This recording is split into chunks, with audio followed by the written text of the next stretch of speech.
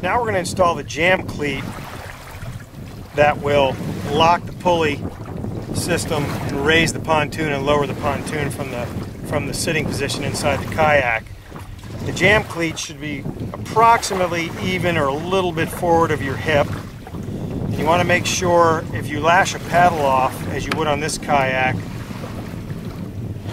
to the side of the kayak, you want to make sure that you install this jam cleat a little below that area so it won't interfere with you lashing your paddle into position.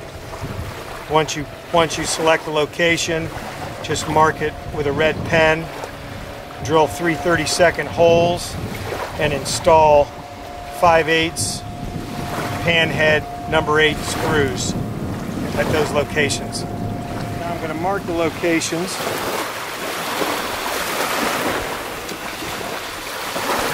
Drill 3 30-second pilot holes and install number 8 by 5/8 oval head screws at these locations. Be careful not to over tighten the screws and strip the plastic on the kayak.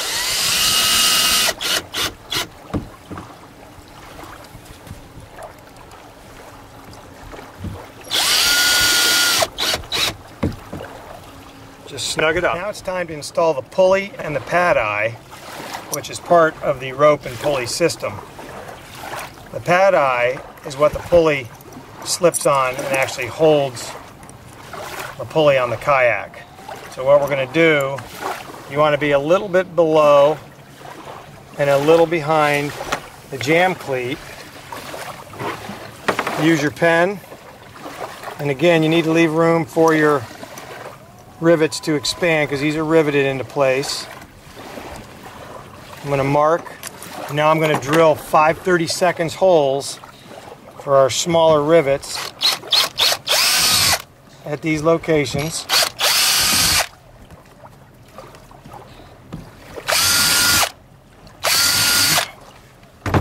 Now I'm going to install the rivets using my rivet gun.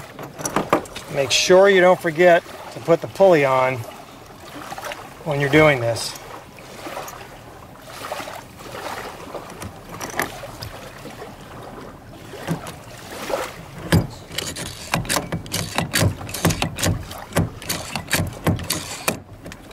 There's one.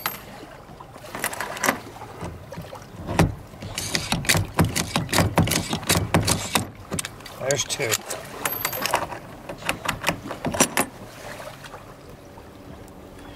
Now it's time to thread the rope that will be used to lift the pontoons.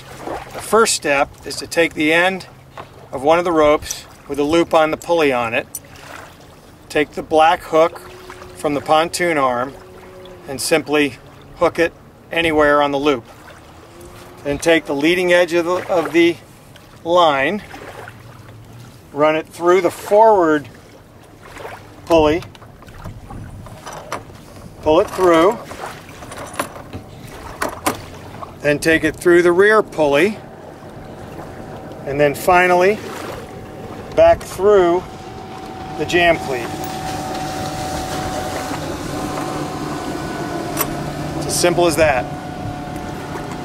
Now lift up on the rope to release it out of the jam cleat and place the rope in the lift bracket top back on the pontoon system. Now you're ready to lift the pontoons from the sitting position. Install the pull balls on the end of the rope, which makes it easy for you to pull the ropes and lift the pontoons out of the water. There's a big hole on one side and a little hole on the other side.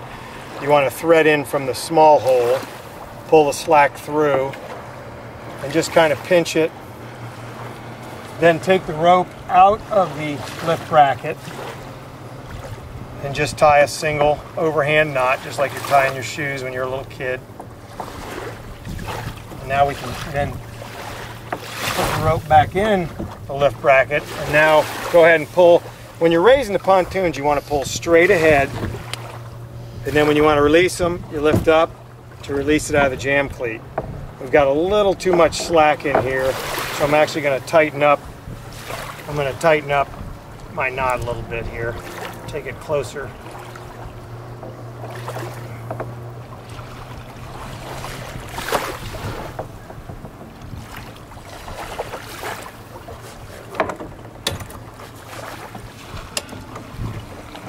There we go.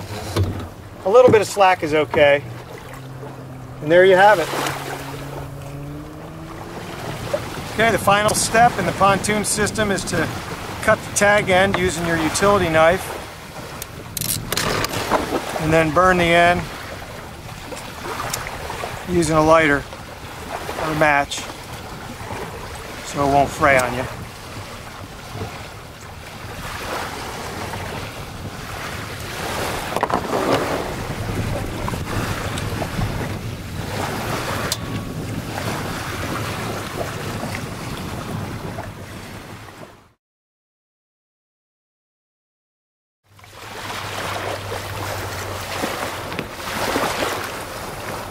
So that completes the installation. I hope it helps you with your installation, or if you're thinking about purchasing our wonderful product. For more information or any questions, feel free to visit our website at www.standandfish.com.